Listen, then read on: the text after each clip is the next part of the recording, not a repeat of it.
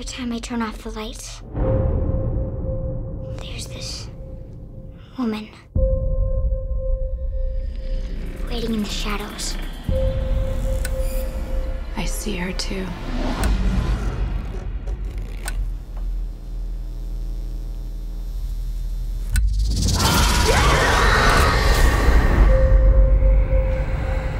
Each one of us is being haunted by this thing.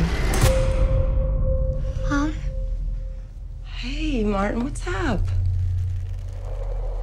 Did we wake you? What? A long time ago, I had a friend named Diana.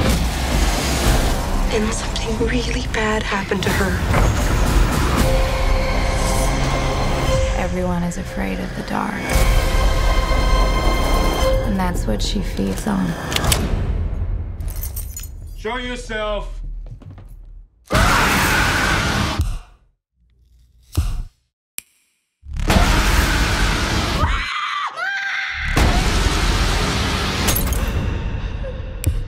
Becca? Are we gonna die? No, we need to find more light.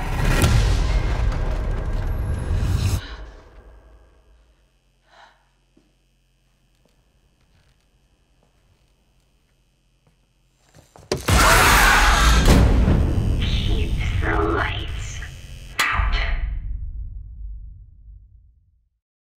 Hey, it's Vale here. So, you like horror movies? Me too. Well, let's take a look at what is coming up this year for the horror genre. First up, there is 10 Cloverfield Lane.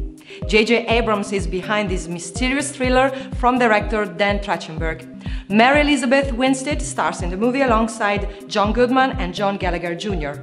Unlike Cloverfield, this is not a found-footage thriller and centers around Winstead's character who, waking up from a car accident, finds herself in the basement of a man who says he saved her life from a chemical attack that has left the outside uninhabitable. Interesting. Next, I've got The Conjuring 2: Enfield Poltergeist. Patrick Wilson and Vera Farmiga return as the Warrens in this follow-up to the 2013 horror blockbuster The Conjuring. Original director James Wan returns for another thrilling tale that is sure to be one of this summer's scariest movies. The Conjuring 2 is in theaters on June 10. I can't wait for this. Lastly, there is The Purge 3: Election Year.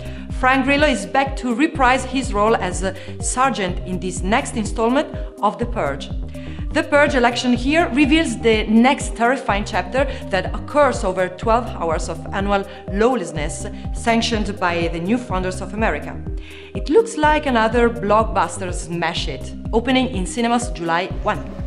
Okay, so there you have it. Let me know in the comments below your thoughts on these movies, and I will leave you with our horror movie playlist so you can watch all the trailers.